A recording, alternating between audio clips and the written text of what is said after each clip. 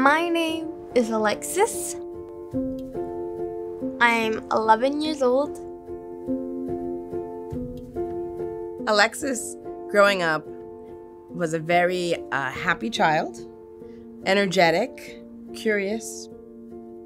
When I was 9, I went to my pediatrician's office. She was checking up on my back and she's like, oh, that's a little weird. So then we ended up going to Dr. Woo. We got an x-ray and she had a very significant case of scoliosis to a point where really we knew that she probably would need some kind of surgery. I wasn't ready to have surgery. We weren't ready to have surgery. And I told Dr. Woo, I was like, no. But Dr. Woo was very patient.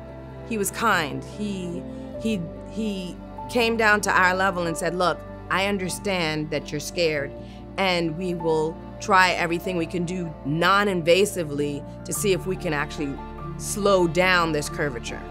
And that's when he suggested the brace. I did not like my brace, but I was like, you gotta wear it to pause the surgery. And then she came back 6 months later. She'd grown a lot.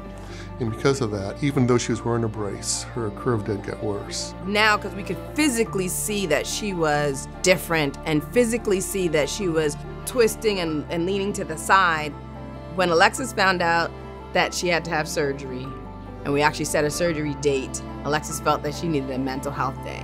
I went crying on the floor. Doctor was a very good doctor. He will take care of me, and I know he will.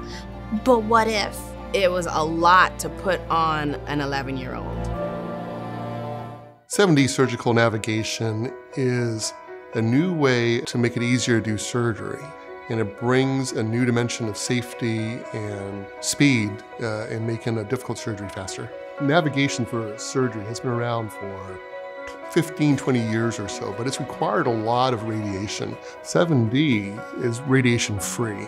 There is no need to expose a child or the staff to radiation. For us, having the ability to be one of the first hospitals in the country to do this to children really does bring a lot to this community. Everything that he told us that she needed to do prior to the surgery, we hit every landmark. Post-op day 1, she was out of bed to a chair. Then post-op day 2, it was, okay, now we have to get you up and walking. I can't believe you're walking already. Seeing her take those first steps and seeing her walk with the physical therapist, I was just overwhelmed, overcome with joy. Alexis is going to have a great future. She is going to be able to play any sports that she wants to do. She'll be able to participate in any physical activities or hobbies. And people know that when the surgery is done well, these young children who have the surgery actually have very normal livelihoods. So at AdventHealth for Children, we received excellent care. The nurses, the physical therapists, the physicians, the ICU team, everybody was very attentive to us. Dr. Woo is very kind, very gentle.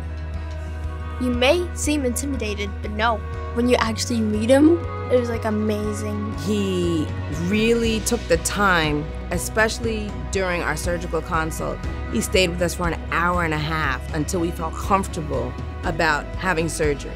I've never met any surgeon that has ever done that. Seeing my child in pain was agony for me, but knowing that it was only going to be temporary was what gave me solace. And trusting in God that I was in the right place at the right time to meet the right surgeon was what gave me peace.